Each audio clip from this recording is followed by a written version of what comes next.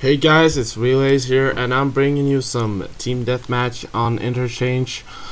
I'm using the MSR sniper. I thought I just tried to go as serious as I could with the sniper, and it turned out pretty well. I think it's in pretty average gameplay. I get 17 kills and 2 deaths. So I got this gameplay yesterday. Yeah, I got this gameplay yesterday. My friend just bought Modern Warfare 3, and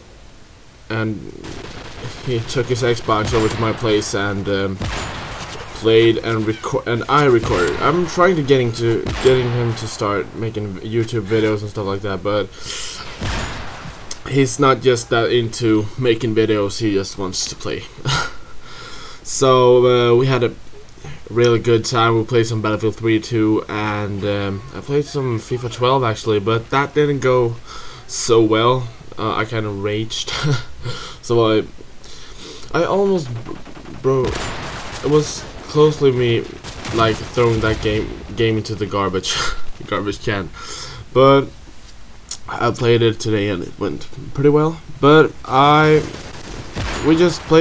we played a lot of Battlefield actually, but for the most we played Modern Warfare 3 for the most, because it was like super excited that he just got it and he wanted to play lots of it because he thought it was really fun. And that's me, because I had some people to play with, but not that many on my Xbox friend list. But yeah, but we'll probably play a lot together. But I have actually prestige now, and I know I'm late. I'm really late actually, but I haven't been playing so much. So I'm just been. So what's kind of late? I tried this gun out. I tried the gun out. I don't know how you pronounce it, but I call it FAD, but it's probably like FAD or something like that.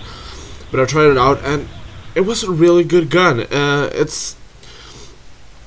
can understand why that is the last gun you. No, it's not. RPG is the last thing you unlock. Yeah, it is, and but FAD is like the second. But I really enjoyed that gun, and that helped me out a lot when I was going for the prestige. So I prestige immediately. Yeah, I think, yeah. Oh, my English is rubbish. But I prestiged right immediately when I got to level 80, or yeah, after level 80 when you can prestige. But I did it immediately, and I tried out the prestige shop. I think I bought like double XP boost, but I kind of failed. I didn't play so much after that. But I bought the double XP, and I mean, the prestige shop is so much better.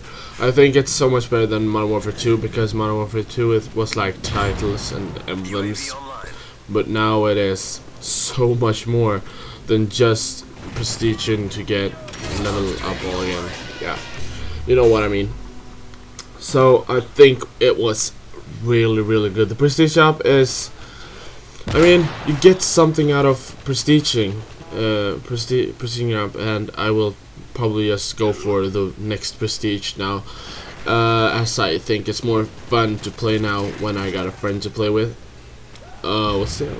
I think we're gonna play now in a minute or so, but that would be, I mean, I tell this over and over again that I think the prestige shop is is really good.